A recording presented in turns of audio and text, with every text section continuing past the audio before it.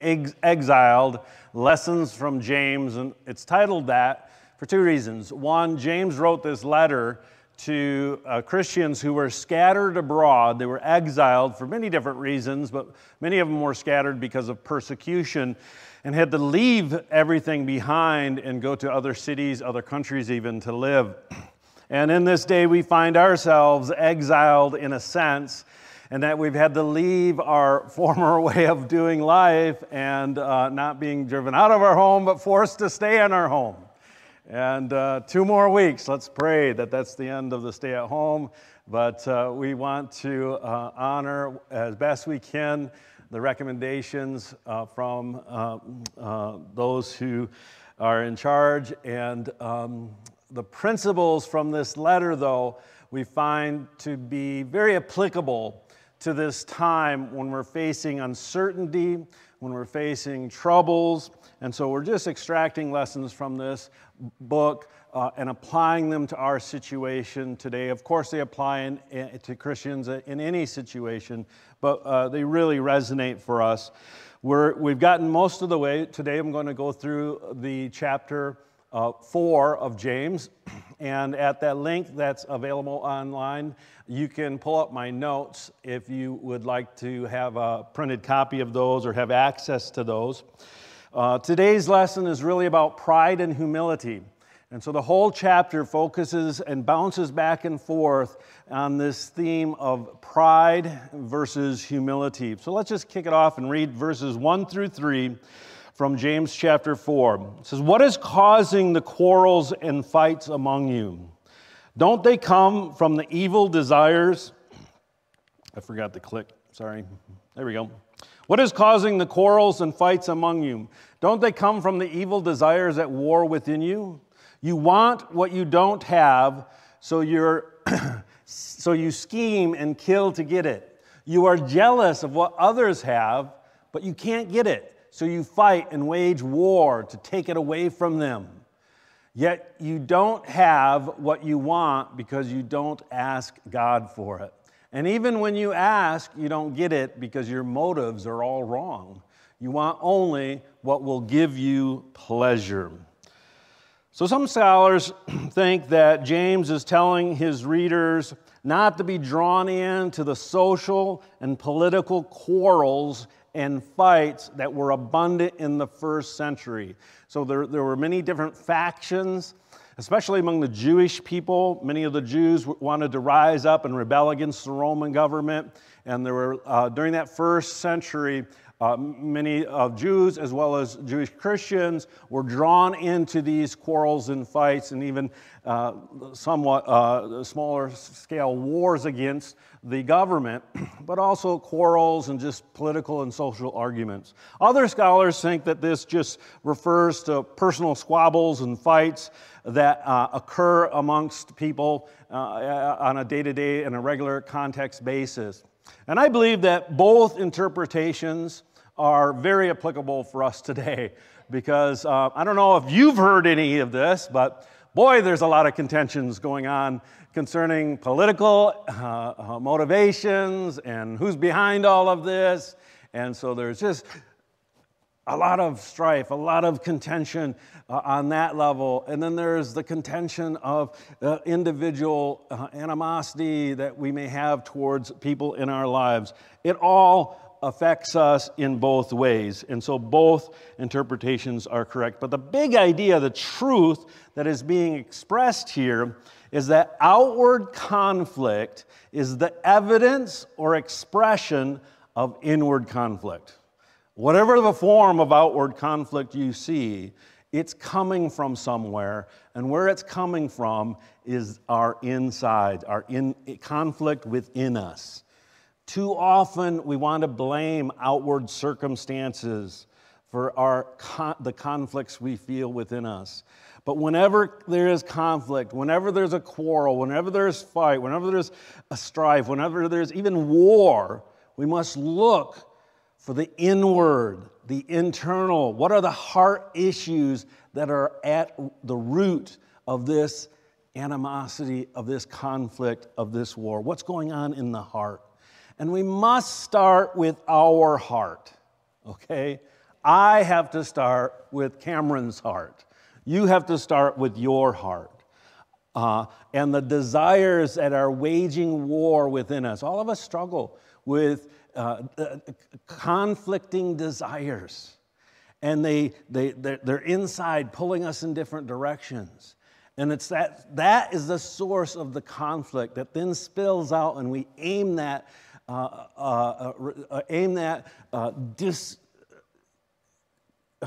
pleasure or this struggle that we have inwardly, we find someone outwardly to focus and blame. It's a hard but essential truth to grow in maturity that our emotions are ours, all right? If you feel angry, it's your anger, okay? It's yours. If you are envious, that's something in you. If you're mad, if you're sad, that's something in you. And we can't say it's their fault.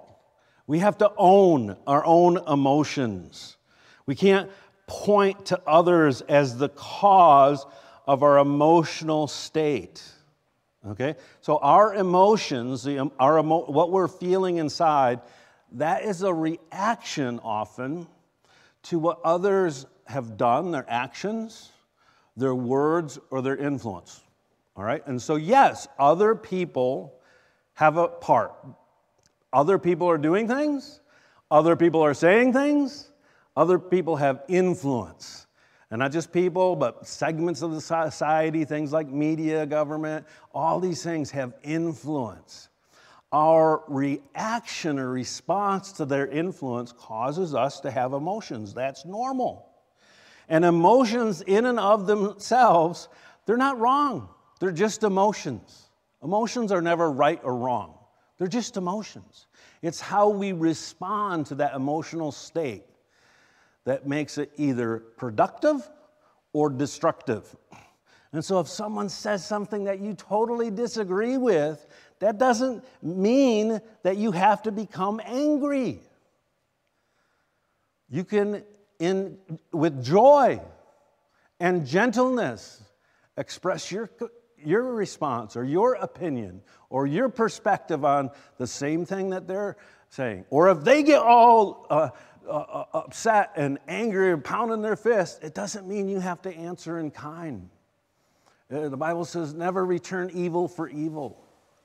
And so don't be drawn in just because people are raising things. I mean, that's really often the impetus that's behind a lot of words and actions, is to cause an emotional response.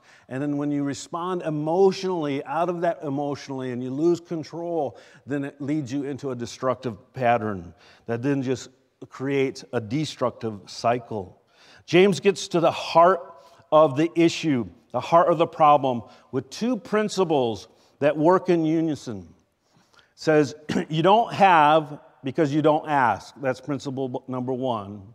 And the second principle, and when you do ask, your motives are wrong. And so, wow, you don't have, not having something stirs up jealousy, stirs up envy, that leads to contention, that leads to war, that leads to even taking what is not yours or killing people that have something that you have. And it's all because we don't ask for what we need. Or when we ask for the wrong motivation. Our motivation is not good. And so the questions we need to ask ourselves and the big ideas that are behind this portion of this chapter, these verses, is where are we going to get our needs met? Do we go to our Heavenly Father from whom all good things come? Or do we look at getting what we want or we think we need from others and taking it in an unjust way or an unhealthy way? And then how do we respond when we perceive, rightfully or wrongfully, that others are getting what we think we deserve? Others are getting an advantage over us, or others are taking advantage of us, or others are using this situation for their political advancement, Or others we are at a disadvantage because of this reason or that reason. How do you respond to that? And this passage is saying, don't respond to it out of anger, out of envy, out of strife. But go to your Father with right motives and ask Him, and He will take care of you. The promise is we have a Heavenly Father that is well able to take care of us. But we need to trust Him. We need to trust Him, and we need to have the right motives when we ask Him. Next verses from 4 to 6 says, adulterers and adulteresses, do you not know that friendship with the world is enmity with God? Whoever therefore wants to be a friend of the world makes himself an enemy of God. Or do you think that the Scripture says in vain, the Spirit who dwells in us yearns jealously? But He gives more grace. Therefore He says, God resists the proud, but gives grace to the humble. The word adulterers here is used not in the sense of marital infidelity, but rather in referring to infidelity in our relationship with God. And when it talks about being a friend of the world, what does that mean in this passage? Now, certainly it doesn't mean that that it's wrong to have friends who are in the world. Okay, it's actually really important. Christians, make friends that aren't Christians. Okay, invest your life into people that aren't following Jesus, so that they see Jesus in you and want to enter into a relationship with Jesus and come to salvation. That's the point. That's why we're here. And we need to get outside. And many people have found that the not gathering in church services has forced us into the world in a way that we previously hadn't been doing as successfully. And so just our live streaming is now we're entering into that digital world where so many people spend so much of their time. And every church that I've talked to have seen a significant increase in the number of people that are tuning in than what used to just come in their building. So having friends in the world, that's not what this is talking about. Nor does it mean that we are not to enjoy the things of this world that are gifts of God. The whole world was created for us really to enjoy. God created the world, and I believe the world can't just set in and of itself, isolated in the middle of nothingness. He had to create the whole universe to support the existence of a planet upon which could support the existence of this beautiful thing we call life. From the trees that are now fully clothed with their leaves. Aren't you happy it's spring? Hallelujah. For us in Michigan, it's just happening. For friends of mine that live further south, they've had this for months. But we finally reached summer. Hallelujah. And so the whole of the world is meant for us to enjoy. And enjoying it properly is a blessing and a gift from God. What this is talking about, not becoming a friend of the world, means that our familiarity and our fraternity with the world must not be greater or more of an influence in our lives than our relationship with God and His people. So the familiarity and fraternity, that fraternity is a brotherhood or a being of likeness. And so our familiarity and fraternity with the world must not be greater or more influential than our relationship with God and with God's people. That must be primary. And our relationship with God and God's people needs to be the primary influence and through which we are able to influence those in the world around us. The world doesn't mean the people in the world necessarily, but more the systems, the thought patterns, the philosophies, the worldviews, the lifestyles that are based on mere rationalism or humanism or any other ism that's disconnected with relationship with the true God. All right, and there's just so many isms out there.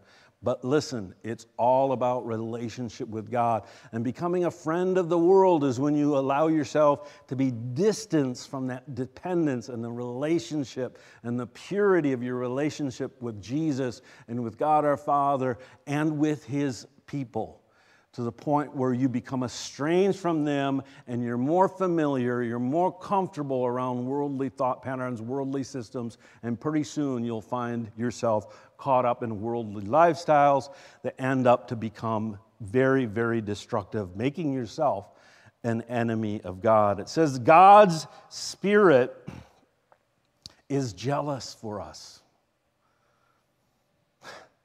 That's a powerful, powerful statement. But it's true. God is a jealous God. What does that mean? It means He loves us passionately. God is passionately in love with you. Not in a romantic sense, but passion in its deepest and fullest and richest meaning. The passion was most profoundly displayed when Jesus demonstrated it on the cross, when He gave His life as an expression of how much He was willing to suffer in order to obtain relationship with you. And you means every individual man, woman, and child on planet Earth that has ever lived and ever will live or is alive today. It's His passion. And because He's willing to pay such a price, He's really invested in this relationship, folks. He loves us passionately. And that means when our intimacy is drawn away from Him and drawn into relationships other than Him, He gets jealous because He loves us. It's the jealous love of God. God's jealous love, though, gives more grace. He's not like a jealous husband that just rages at every sign of fear of unfaithfulness. He's a jealous God that's pure and righteous and holy. And out of that jealousy pours His grace, His favor, His compassion. He doesn't punish out of jealousy. He actually woos us. He's wooing us into relationship, and He's wooing us to stay in relationship with Him. And when our hearts, when our fidelity, when our faithfulness is turned to other things, it stirs up a jealousy within Him because it violates the completeness and the purity of His love for us. So don't hear this with fearful ears. Hear this as it is intended, that God is so passionately in love with you. And He's done everything. There's nothing left that He could do to communicate His love. He came down, became a human, and communicated, and then died on the cross as an expression of that love. And all He asks in return is to love Him back, to receive His love. I mean, what a deal. Yeah. I mean, we get God, and in return, He gets us. I think we won on this deal. But there is a cost. You have to give yourself to Him and not be enticed by the things and the thought patterns and the temptations of this world. Verse 7 through 10. So humble yourself before God. Resist the devil and he will flee from you. Come close to God and God will come close to you. Wash your hands. Side note, sidebar. CDC recommends washing your hands. This way and this way and this way. Here's a Bible verse. Back it up. Sorry, couldn't resist. Wash your hands, you sinners. Purify your hearts. For your listen, this really zeroes in. Your loyalty is divided between God and the world. Boom. Mic drop. I mean, it just sums it up. This is the issue when our loyalty becomes divided. And the response is, let there be tears for what you have done. Let there be sorrow and deep grief. Let there be sadness instead of laughter and gloom instead of joy. Humble yourself before the Lord, and He will lift you up in honor. The proper response to conflict, remember we're talking about conflict and envy and jealousy and friendship with the world, all of those things that end up making us an enemy and distancing ourselves from God. The response to that, the proper response, how do we deal with that? Humility. Humble yourself. Humble yourself. Humble yourself. And so really, the lack of humility is at the root of all of conflict and animosity and rage and war. It's lacking humility.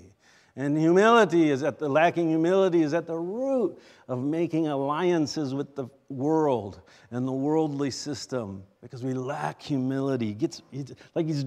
James is just, and God in this scripture is just drilling down to the core of the core issues in our hearts. Humility is the opposite force of all things worldly, in the same way that pride is the opposing force of all things godly. Did you hear that? Humility is the opposite force of all things worldly, as pride is the opposing force of all things godly. Say it another way. Pride is the sin out of which all other sins flow. And humility is the virtue out of which all other virtues flow.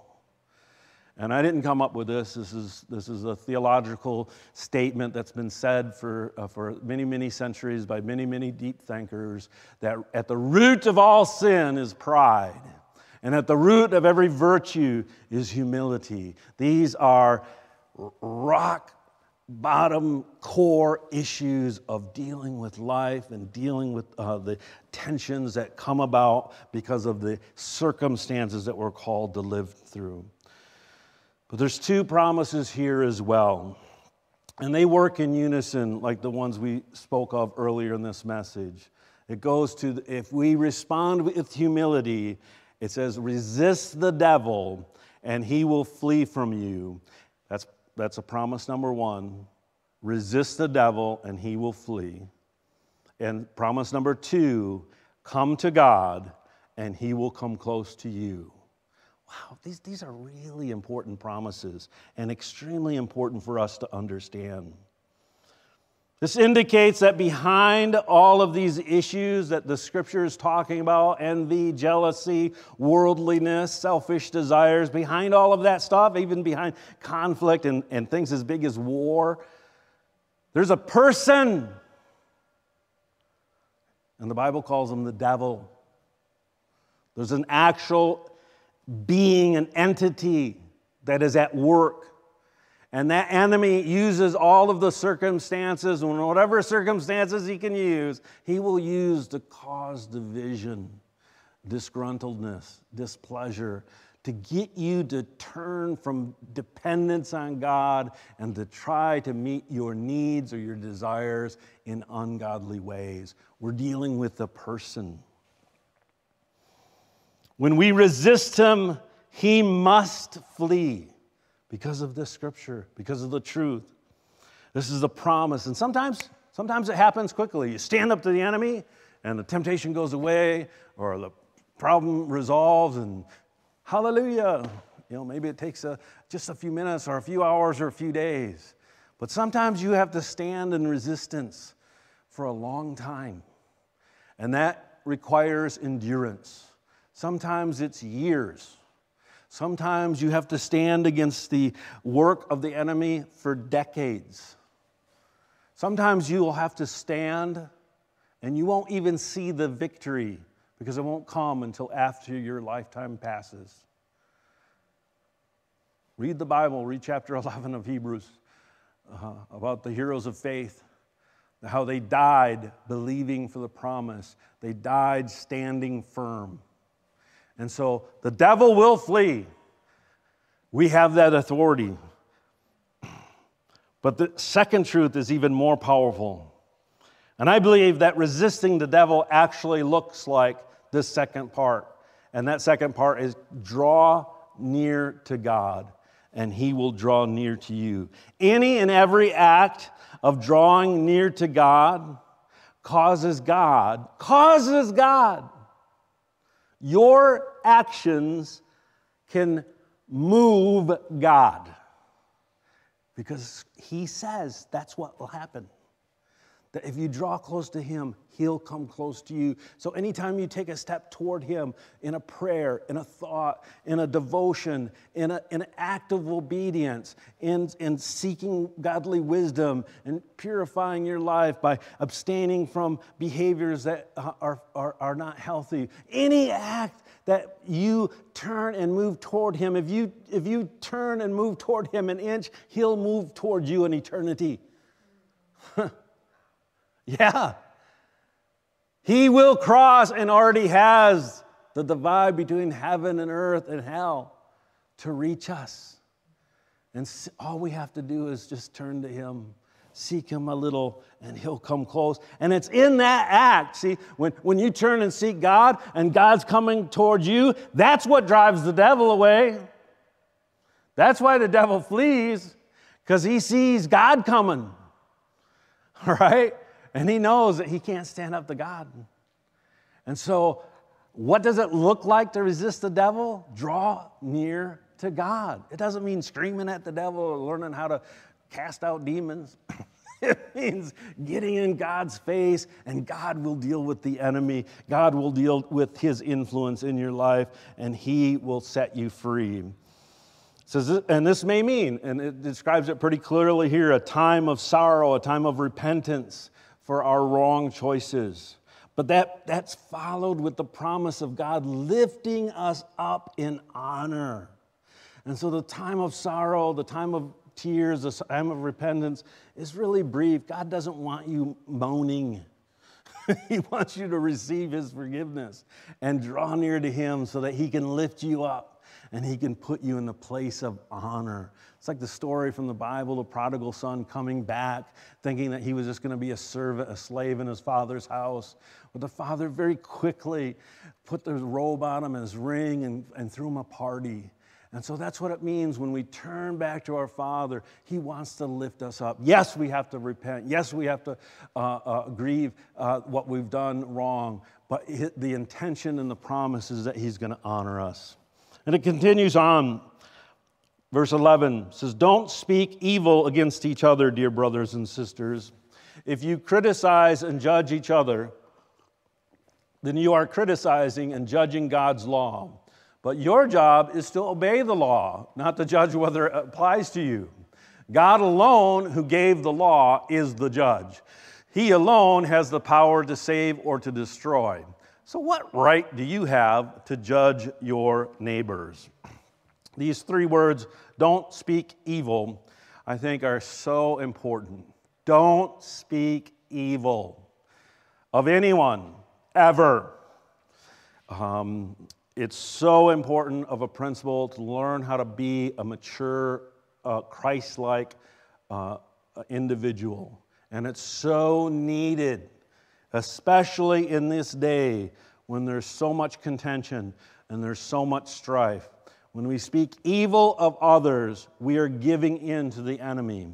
We're not to speak evil. Evil, according to this verse, is criticism and judgment. And I believe that we need to ruthlessly rid ourselves of all forms of criticism and judgment. Criticism is always, in my opinion, of the devil. It doesn't mean that rationally and appropriately and in love, explaining why you disagree with someone or you believe that their opinion or their viewpoint or their behavior is wrong or destructive or against God. That's fine. If you can communicate it in a way that is from the place of love. But if you communicate it with the cutting words of criticism, it's one, destructive, but it's also demonic. I like how God explains how our conversation should be described in Ephesians chapter 4, verse 29. God says, "Let no corrupt word proceed out of your mouth, but what is good for necessary edification." So we need to always be speaking good and about stuff that's required to build other people up, and not cutting words that cut people down. That it may impart grace to our hearers. I like how the Message translates that. It says, "Every word a gift." And so if you're talking to someone that you adamantly disagree with, you still need to make every word a gift. And it needs to be given in a way that you're hoping that they get built up. Now, if they reject it, that's their issue. But if you say it with animosity and anger and clamor and bitterness or criticism and judgment, then it's your problem. Verse 30 goes on, "And do not grieve the Holy Spirit of God." So this is violating that jealous love of God. Don't grieve the Holy Spirit, "by whom you were sealed for the day of redemption. Let all bitterness, wrath, anger, clamor, and evil speaking be put away from you with all malice. And be kind to one another, tender-hearted, forgiving one another, even as God in Christ forgave you." Now remember, God in Christ forgave us before we accepted Jesus, before we were Christians. So I believe that this verse isn't just talking about when you're communicating with other Christians that basically believe what you believe. I believe this is talking about whenever we communicate with another human being, because we're all one another's. And so this should define our speech. And when we do, see, what happens is then we come in alignment with the authority of God, and that actually will have the power to bring about change much more effectively than if we give in to clamor and anger and judgment and criticism. That doesn't get the job done. In fact, our job, according to this verse in James, is to obey the law, not judge whether it applies to us or judge others with it. We're to be obedient. We're to humble ourselves and live a life of obedience. And that obedience is intended by God, designed by God. When we step into that lifestyle, it sets us free. So it's our choice, it's your choice, it's my choice. A life of obedience to God's rule that leads to freedom from conflict and envy and worldliness, or a life given into the world system and the devil and striving for evil that results in becoming an enemy of God. Moving on, verse 13 says, "Look here, you who say, 'Today or tomorrow we're going to go to a certain town and we'll stay there a year. We will do business there and make a profit.' How do you know what your life will look like tomorrow, or whether the stay at home will be extended another 2 weeks?" Oh, I'm sorry. Doesn't this apply? This, it's just like, wow, slam dunk, man. Who would have thought a few months ago we would be doing this? Wow. How do you know what your life will look like tomorrow? Your life is like the morning fog.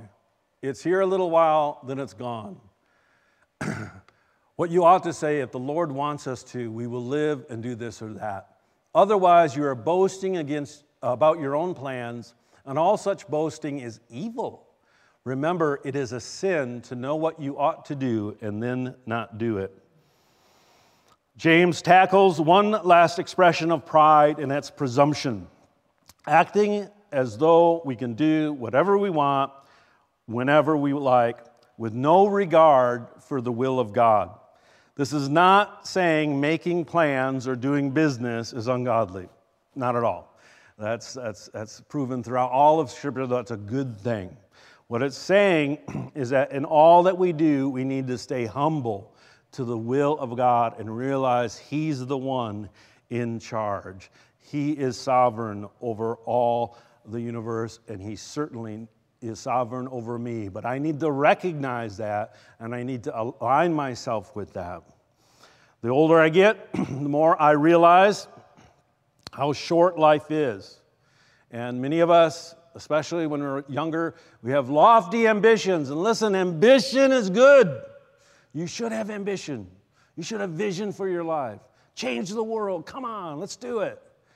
But we need to realize how fleeting life is and focus on what's really important. Earlier, just last week, my son-in-law, Peter, was interviewed online with an interviewer. I don't know who the person was, but they knew of Peter Webb's ministry, Worship Arts, and so they did an interview with him. And the interviewer asked my son-in-law, Peter, about his experience being diagnosed with cancer when he was just 26 years old, just a few years ago. And Peter replied, and it was so powerful. Of course, I was there. I was in the room with Peter and Tori when the doctor told him, and we were all shocked and dumbfounded. I didn't believe it. I started to argue with the doctor. I'm like, it can't be cancer, my God. You know, he's just a 26-year-old kid. And Peter said, so the interviewer said, how did that affect you? And Peter said something to the effect that in an instant, everything that he thought was important no longer mattered. There was a whole new set of priorities that completely shifted his entire life. And for the next year, almost 2 years, his life was focused on the day-to-day battle of overcoming cancer and the side effects of it. Now, thankfully, and I'm so grateful that he did survive, and he is healthy and cancer-free. And he's even more wise than he already was, which was pretty stinking amazing. But he learned something about the fragility of life. Life is fragile, which leads to the very last exhortation of this passage. It's a sin to know what you ought to do and then not do it. Sins of omission are just as destructive as sins of commission. So sins that are things that we should do but don't are just as destructive as things that we shouldn't do but do. James is saying that we cannot wait to do what is right just because we have something else planned. When we see that something we need to do it. Why? Because that is an expression of true humility and being in alignment with God's character. And our time to do right, to live right, and to develop that close, intimate relationship with God and to resist the influence of the world and the devil is short. Listen, it's short. I was thinking about this. You know, if you're really blessed, you may live to be 100. That means if you're 20, you're 20% done with life. Average age for a male in America is about 80. So that would mean you're 25% done. 20! And so with each year, you have less time to get right with God. And this verse is emphasizing the importance to get right now. And it ends with this emphasis on a faith that is demonstrated by action, which of course is one of the main themes of this whole book, is that faith without works is dead. We need to do what we know is right and don't put it off for some other reason. And the Bible says that at just the right time, this is found in 2 Corinthians 6, at the right time I heard you, on the day of salvation I helped you. Indeed, the Bible says the right time is now, and today is the day of salvation. The right act that we need to do, the initial act of obedience, and to align ourselves with our Heavenly Father is to accept the sacrifice that Jesus made on the cross as payment for your sin and confess that He is Lord of your life, yielding yourself to Him and committing your life to Him, to follow Him, whether you understand it or not. It means to live in obedience because of God's passionate love for you. So I encourage and invite you to ask Jesus to be the Lord of your life, to surrender your heart and your will to Him, and as James expresses here, to surrender your time and yield your plans to live a life that demonstrates humility and resist the influence of the enemy and pride. I'm going to ask Pastor Jimmy to come up and close the service. God bless you. Thanks for being with us.